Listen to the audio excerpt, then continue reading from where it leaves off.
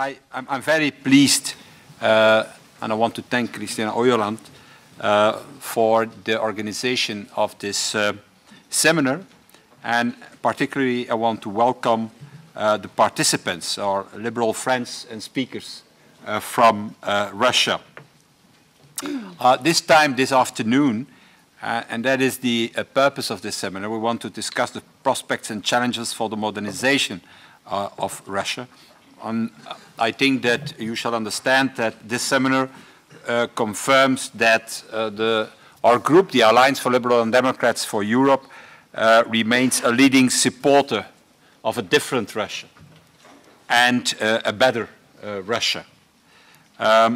Russia will always be an important neighbor, a strategic partner in a number of crucial areas, all of which are of great concern, and I think it's obvious that we do have a set of common interests that makes our cooperation between Europe and Russia a must.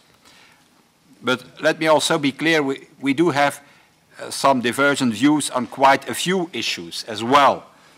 For example, values that form the basis for our cooperation are too often undermined today. And also, we shall not be silent when violations of human rights and the rule of law are commonplace today. Our commitment is to the Russian people who deserve better. And the European Union, I think, as a friend and also as a partner, is obliged to remind the Russian authorities that, in fact, a true partnership with the European Union can only be built and based if we agree to a set of rules and then stick to them, what is not the case today. Council of Europe, OSCE, WTO membership entails a number of obligations. For a serious international player that Russia aspires to be, meeting international commitments is, I think, paramount. And that is what makes a partnership reliable and or strategic. And this is the Russian Federation we would like to see in the near future. And we have to underline it and to recognize it. Today we are not there. I think that President Medvedev is right that the Russian economy and society requires urgent action for modernization.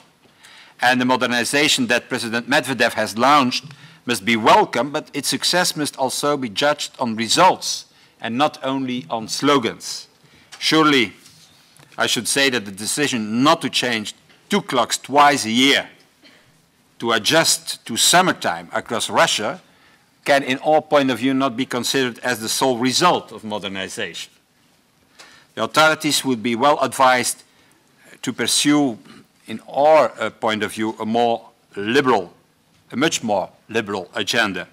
And this means, in our point of view, more liberalization, true competition, guarantees for political freedoms, clear distinction between oligarchs and politicians, and more importantly, the rule of law in general. And we think that modernization will only be successful if this agenda, with a liberal agenda, is first put into practice. Building on the current flawed economic and political system will, in our point of view, lead to nothing. Politkovskaya, Khodorkovsky, Lebedev, these cases remind us of Soviet Russia, not the modern Russia we would like to see as a neighbor. And only this week, a European journalist was denied entry into Russia. So 2011 is going to be a year of change for the neighbors of the European Union, Belarus, Tunisia, Egypt. But I think it's also a crucial year for the Russian Federation. Forthcoming elections, parliamentary elections, presidential elections, are going to be watched with great attention here in Europe and around the world. And I can tell you that the European Parliament has initiated the first across-the-board political contacts so as to ensure we are prepared to offer a timely and proactive reaction to the events in Russia leading up to these elections.